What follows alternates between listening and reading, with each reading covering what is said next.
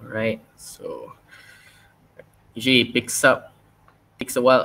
Facebook has like its algorithm, so it's gonna like inform everyone. Oh, now the picture quality It's is much live. better. Yeah, it's live It's now. live. So we're still waiting for people to come in.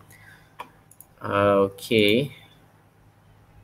So we're gonna have the first one coming in soon. Okay, they just informed the the followers of the Facebook. So we have two people coming in from FutureLab right now. So to the audience, we're just gonna wait for the numbers to go up so that our friends who would like to view this will not miss out. So we're gonna start in about 1 minute, and then yeah, we'll proceed with the whole session for today. So to those who just came in, today we'll be having Mr. Jay Chong. Just gonna show you all the topic for the day. It's gonna be a journey from student to entrepreneur. So if you have any friends who are like students right now, like to become an entrepreneur in the future, please do invite them. And it's definitely gonna be a very interesting session that we're gonna have today. So just sit back, relax, get your drinks. For the Muslims, they can just chill and wait for the Ramadan fasting to be over soon. All right, so we're having 10 people coming in. So, all right, just gonna 8 people, 8% coming in. Right, okay. All right, so we're gonna start at the mark of 10. All right, cool. So, 10 people coming in now. Right.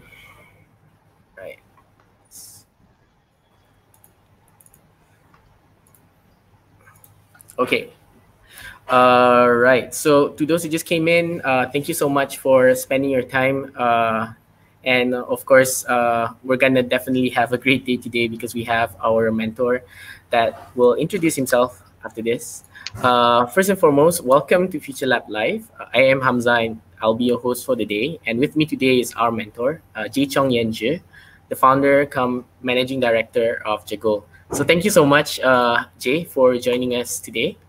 Can you maybe start off with a little bit of history about yourself and how you get here today? Oh, hi. Thanks, Hamza. Thanks, Founders Lab and Founders, Future Lab and Founders, and everybody else that make this happens today, who behind the scene.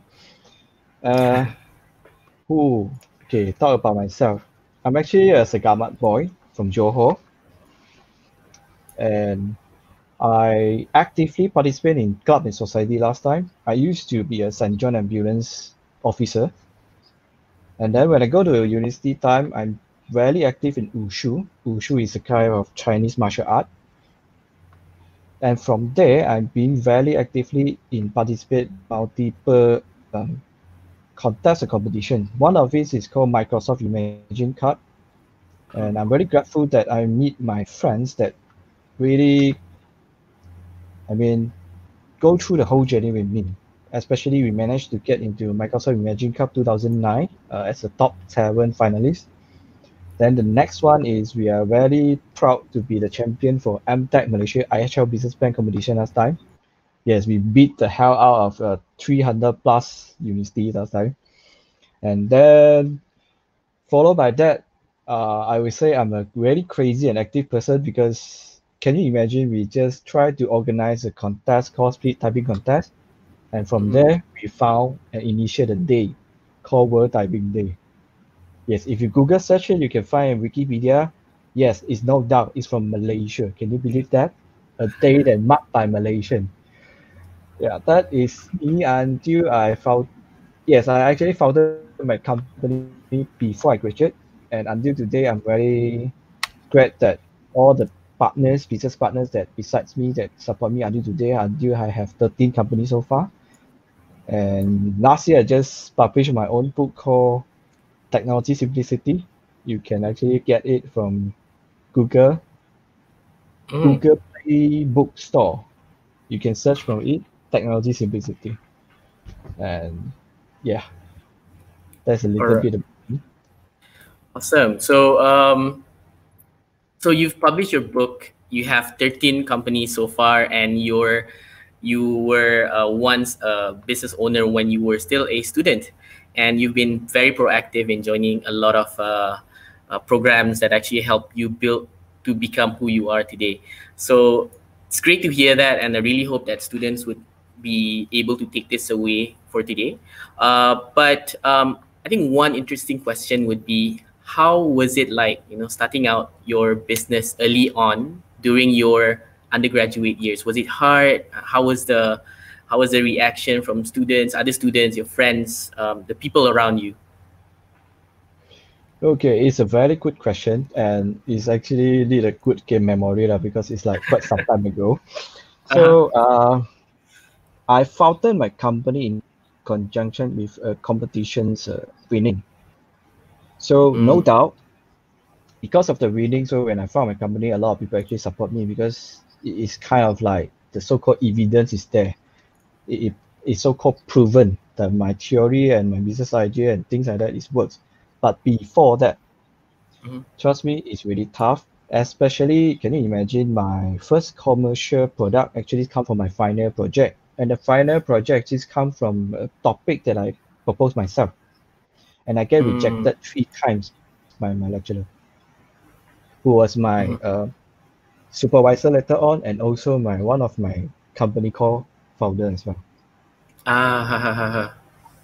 So I will say 3 things that I can recall it. First one is responsibility, because when you found my company, I mean, when you found your company, you have your friends that really support you, especially those who found the company with you. Okay. Mhm, So your responsibility as a leader is you have to make sure it's a success, else you hardly to explain to them, especially their parents. Number one. mhm. Number two is discipline. If you never go to employment world before, trust me, for those who are still students, you are always in honeymoon. Yep. Trust me when I say so, because last time I used to think like, all these seniors always tell me outside is so tough, things like that. I can't imagine. But when you found a company, when you really go to work, it's so much different. But I didn't tell you that work is tough and work is pain. I'm just telling you is when the responsibility come and when it's showing result is more than showing a marks, you will know that discipline play a big part, because when you found a company, nobody actually tell you what to do. You Mhm, spend your day by yourself. You are the one that arrange your stuff. So you have to really organize it, come up with a timetable for your own self and as well as your own long-term plan. And number three, sleepless night. When you plan something so good and then eventually it doesn't come well, you have to sacrifice your sleep, you sacrifice your travel, you sacrifice your whatever good thing you want to enjoy, you have to put aside just to make mhm. it done. So that's what I can recall.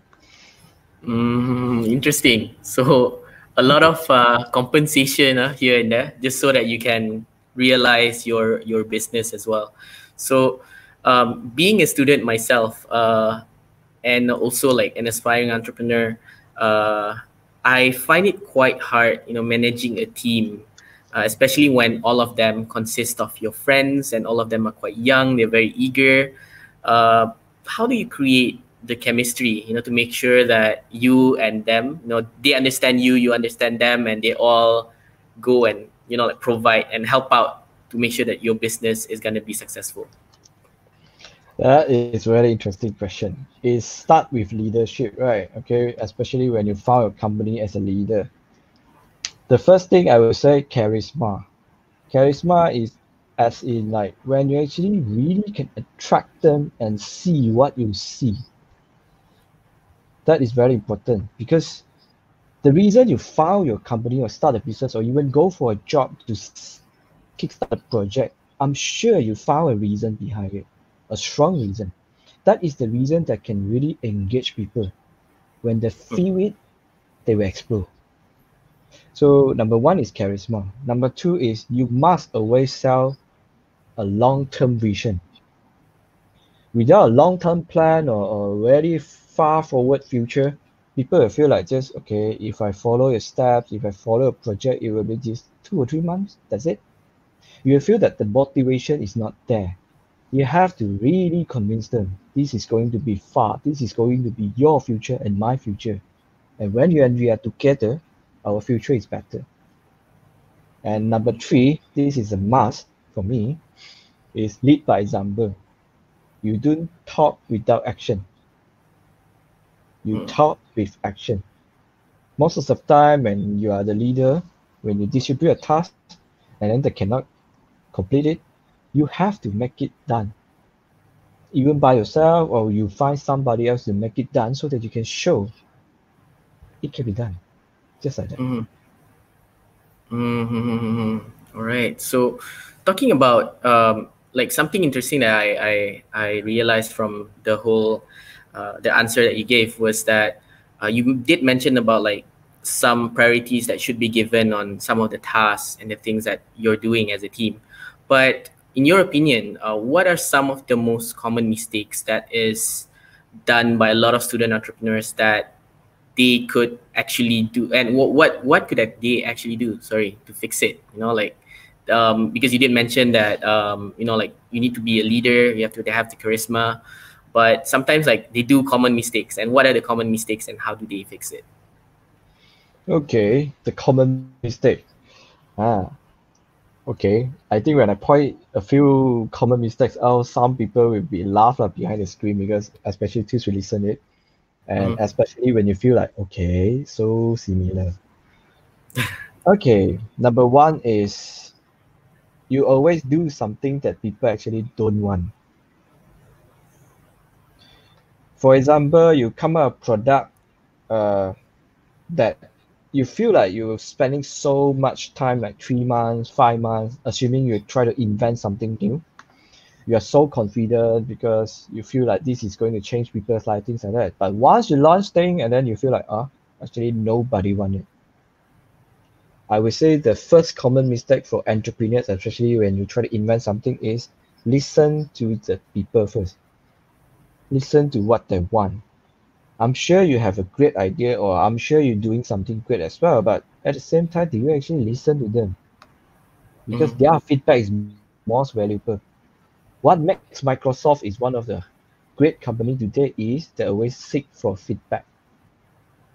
This is their secret, and it's so simple. And number two is a lot of students, or especially student entrepreneur, they enjoy too early. Yep. They launch a product, oh, they suddenly see like, okay, a lot of people buy it, then they forget about their long-term plan. They kind of like enjoy the travel, they enjoy their life, eventually forget the whole team, or eventually like lose the passion to innovate, to keep going, to make people actually feel like, okay, there's something more about them.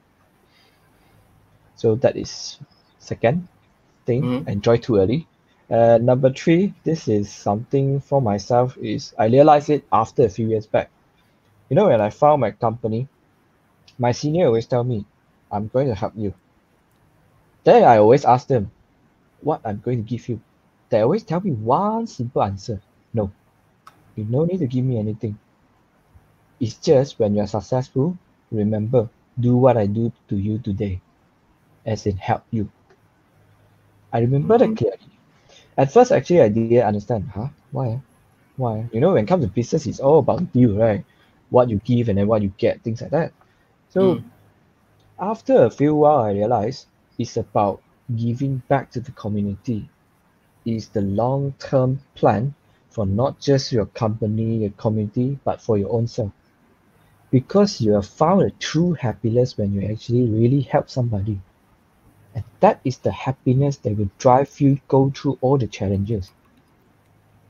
When you feel sad, when you goes down in your project or your business stuff, you feel like, okay, what am I doing? Okay, should I give up?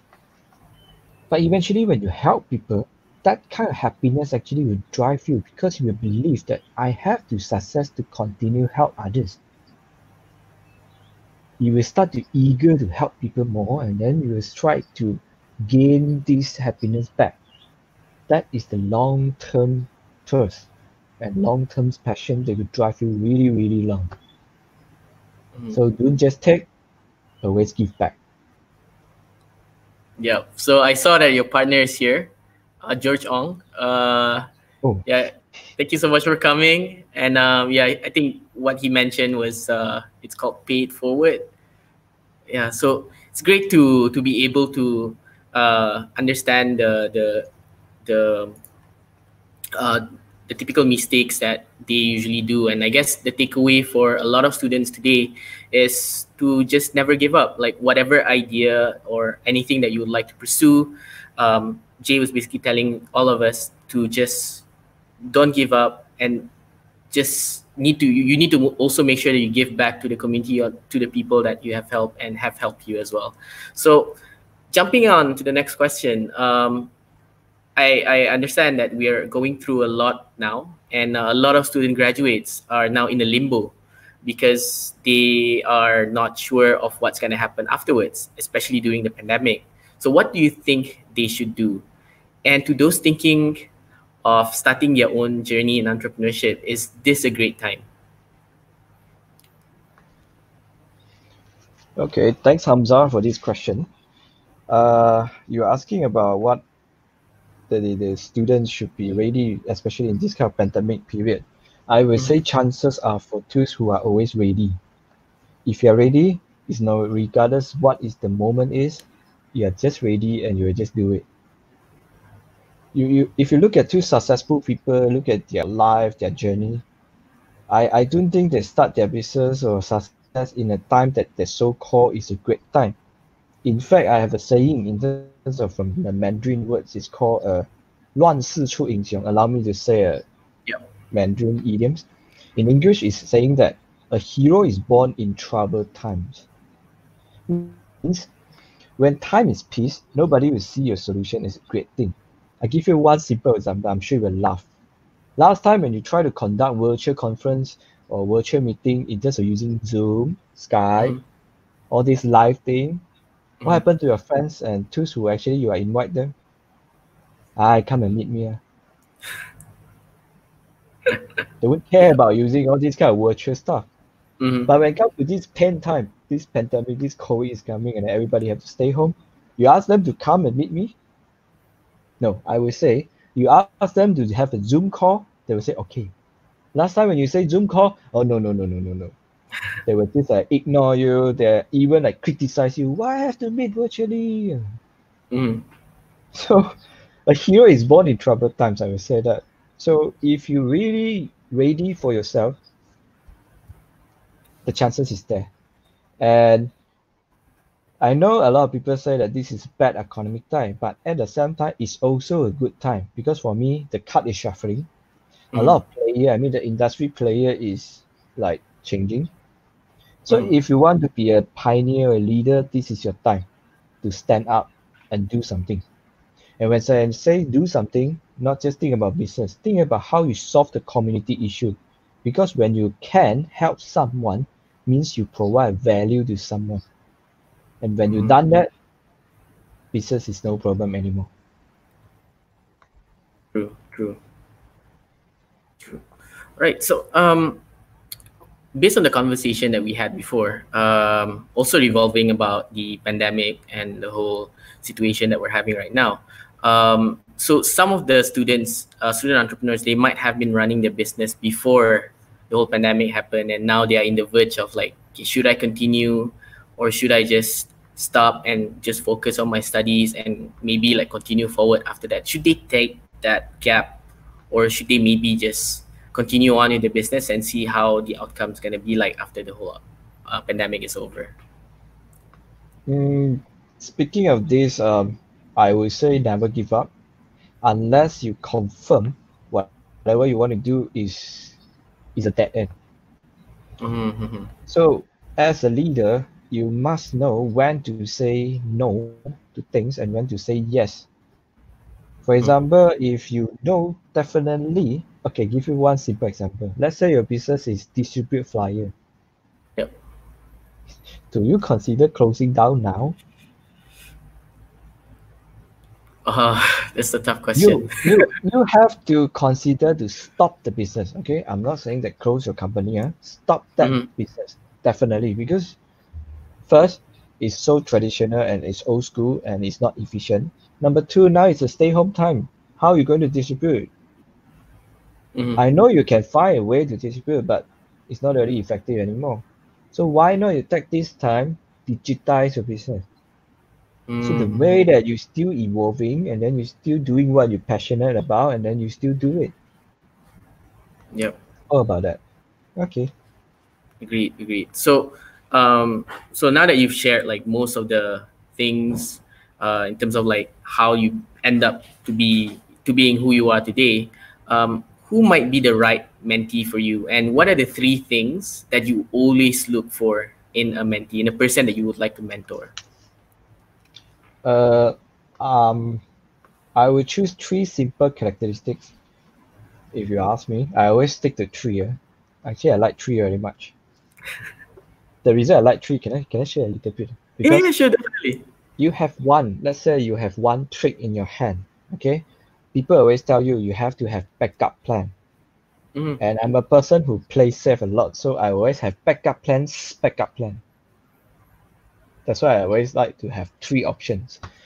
So when it comes to characteristics in terms of looking for a right mentee, or I would say looking for someone who will be my good friend. I would say mentee, good friend. First, you have to be very passionate person. When you love what you do, you can actually influence people around you easily and drive them together. And Mm-hmm. number two, you have to be very optimism. Mm-hmm. Don't just do the thing halfway and then suddenly when you see the down thing and then you want to give up. Or when you actually have a little bit success and then you go and celebrate and then you forget the team. You have to stay optimism. Okay. And number three is I will always look for someone that have a great personality, especially self-awareness. You know what is right for you, you know what's wrong, especially you know what is your problem. Mm-hmm. Because if someone that do know their own issue or problem, that person can never improve. So three simple: passionate, optimism, and personality in terms of self-awareness. All right. So, to those who are interested to maybe engage with Jay, basically he has given us like what are the key things that he's looking for in any mentees that he's gonna mentor. So, just a takeaway from myself, then you're basically looking for someone who's very passionate in whatever they're doing. They're very optimistic, and their personality, they always have to have that empathy. They always need to be self-aware about what they're doing and why they're doing it.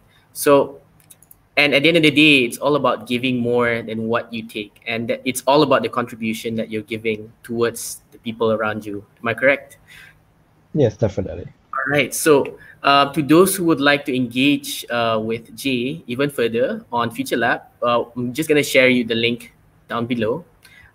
It's gonna be shown down there, and if you would like to maybe connect to him even more, we're going to share you the LinkedIn a bit more afterwards. But I'm going to give this opportunity to actually have more questions to come in from the crowd.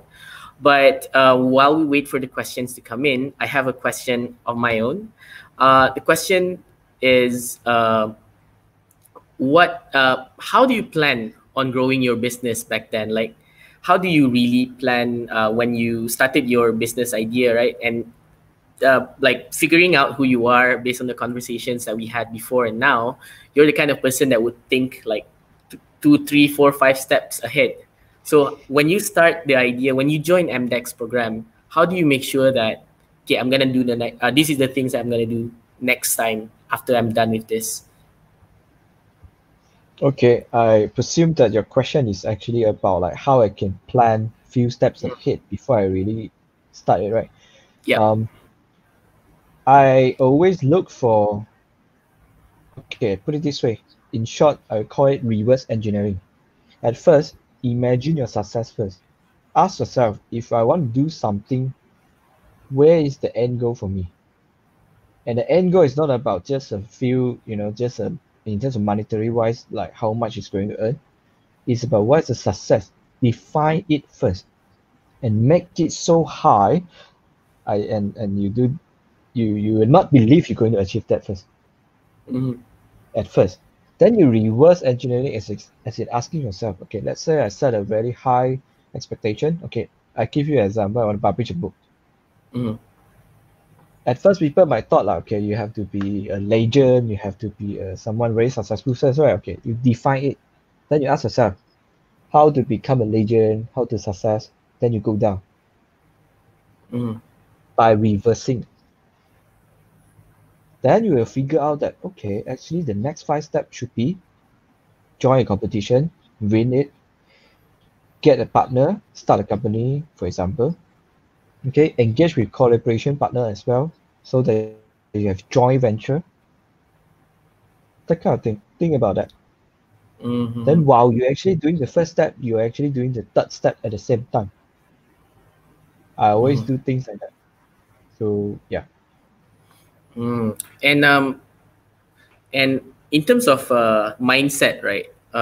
Moving from a student to an entrepreneur, what's the difference basically? Like when you start your idea, when it was still fresh, and you were like, "Hey, I have this idea. I want to go to MDEC. I want to pitch my idea," and then you won that particular competition. How do you shift your mindset from just being a normal student who's just doing their daily life studying to an entrepreneur, a full-fledged entrepreneur? How do you shift? How do you change that? Yeah. How do I change? Eventually, my mindset already like that. Even though when I study, let me share with you how I actually go through my study last time. I actually learned my negotiation skill long time ago, because when I try to organize a project for the club and society, I always look for sponsorship. So when you look for sponsorship, it's all about talking about win-win situation, as in what I can give you and then what you can get in returns. Can you imagine actually I go to lecturer to discuss about I'm going to be very busy for the event I'm going to organize, and then I'm going to miss a lot of classes. So how am I going to convince the lecturer to let me still pass the subject in terms of attendance, and I still can skip the classes, is 1 week before the lecture start, I already approach the lecture and complete the assignment or tutorial. I'm sure the lecturer is like very shocked, because nobody will do that. Okay, you might be the first one, or you might be just a few little one. So when you do that, you show your commitment, you show your responsibility as a student, as well as you show the lecturer, I'm actually very interested on this subject. It's just you tell the lecturer, I just don't have time because I have this planning is going on, things like that. And I'm really sure most of the lecturer will really listen to you and let you, close one eye in terms of the attendance. They will let you pass in terms of attendance. But of course, you have to achieve it in terms of you really do a good thing, okay? You are not skip the classes for nothing. You do something for the community, for people around, okay? And number 2 is you always do play your part as a student. You finish the assignment, you do your revision, your homework is still there. If you are really bad in your result, okay, it might not work in this way anymore. So you at least achieve a moderate result. So that is my 2 cents. All right. So that is basically in a way you're born to hustle, and you somehow know that, like, this is what I'm gonna do, and you've always have your mindset even before you start anything. So I think that's a great way for a lot of student entrepreneurs out there. Make sure that before you do something, you need to make sure that your mindset is ready, and then you go into it, rather than like waiting, like do it first and then you like change your mindset later. So we have a few questions coming in from the crowd. So we have Samantha. She is asking on, like, how do you figure out what you want? What do you truly want to achieve in life? Like, this is basically like your life goals. Okay, this is more like a philosophy question. Yep. To be frank with you, I still do know what I want. The truly one. Uh-huh. Of course, the truly one is always the thing that we call it inner peace, but that is too far away. Let me one step backward. I always start by like, you know, I like competition a lot because it's a way that show or so-called proof that myself can actually reach the limit. So I will really look for things that beyond my limitation first. Mm. I always go for that. So when I try to go like break through my limits, I enjoy the happiness. I found the happiness eventually. So if you ask me how I really figure out what I truly want to achieve in life, break through yourself. That's how I've found. Right. That's a very deep answer, and it's gonna be like a very philosophical answer, as you said.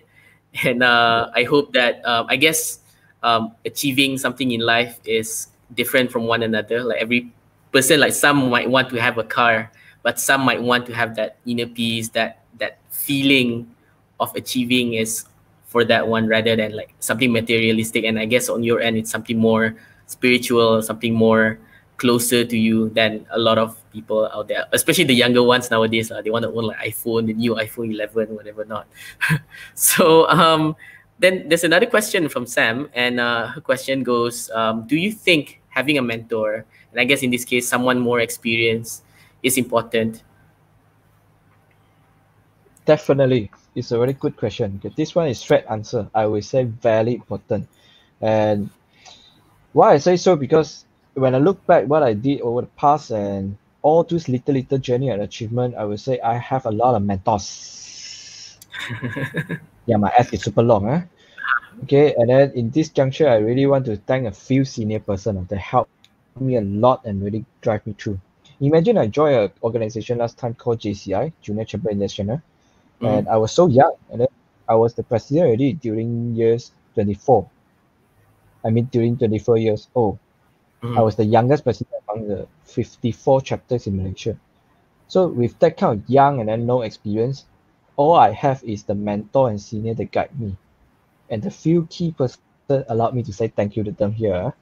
A few key person that I really want to thank is one of it is Josh Ong from Penang. He's my really good guru in terms of life. He teach mm, me a lot about what you cannot do and what you can do. The other person is Cynthia Tong.